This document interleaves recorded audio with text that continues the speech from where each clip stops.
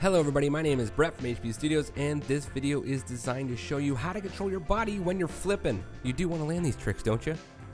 The first way to do this is to push L2 and R2. Now I'll show you what that does without the flip and the pizzazz. You can see a rider tucks his or her knees up into their chest. When you flip, this will speed up your rotation, and letting go will slow it down. For example, as you can see, using R2 and L2 tucks your knees up. But the other, more stylish way is to throw a grab in the mix. After you've taken flight upside down, go ahead and grab that snowboard of yours. The grab trick list is available in the menu to show you what's possible and how to do them. Doing a grab will naturally compress your body in and speed up your rotation in the same way that tucking would.